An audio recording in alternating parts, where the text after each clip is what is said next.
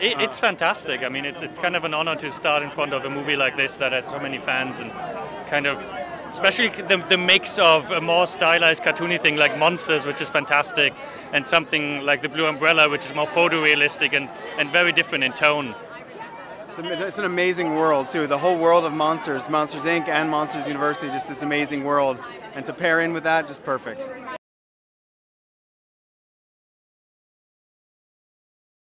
Can't wait.